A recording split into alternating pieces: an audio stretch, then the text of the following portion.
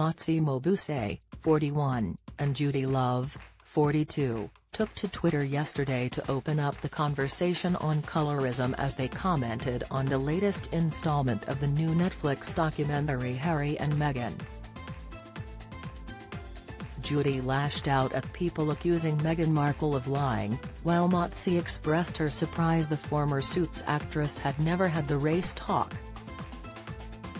Judy wrote, "Third episode of Meghan and Harry documentary schooled some of you about the UK involvement in the Atlantic slave trade, plus her side of the story regards to her father. And still people saying she lying or this shouldn't be aired. Sick." Responding to the Loose Women panelist, Motsi said, "I was just completely shocked that she had never had the race talk. Which is a huge and important subject in our community. Colorism. Sick." Judy agreed, "Trust me. Colorism is real. At least she was honest about it. Because it really does exist." Sick. The final 3 episodes of Harry and Meghan were released on Netflix today, with teasers for the second half of the series suggesting more incendiary claims as the couple discuss why they stepped down from royal duties. The impactful trailer shows Prince Harry saying, "I wonder what would have happened to us had we not got out when we did." Meghan then explains, "Our security was being pulled. Everyone in the world knew where we were. I wasn't being thrown to the wolves, I was being fed to the wolves." Harry can also be heard blasting institutional gaslighting and claiming there were lies made to protect my brother, Prince William. The first half of the docu-series saw the pair reveal how they first crossed paths, and they unveiled intimate details about how their relationship came to be.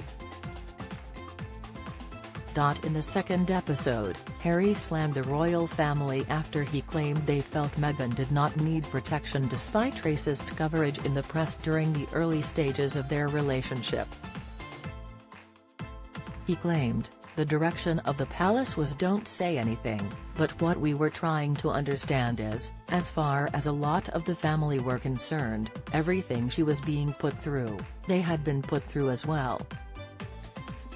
Some of the members of the family were like, well, my wife had to go through that, so why should your girlfriend be treated any differently? Why should you get special treatment? Why should she be protected? I said the difference here is the race element." Meghan also divulged her during first meeting with the Prince and Princess of Wales. She explained, "Even when Will and Kate came over and I met her for the first time. They came for dinner. I remember I was in ripped jeans and I was barefoot. I was a hugger, I've always been a hugger. I didn't realize that that is really jarring for a lot of Brits. I guess I started to understand very quickly that the formality on the outside carried through on the inside."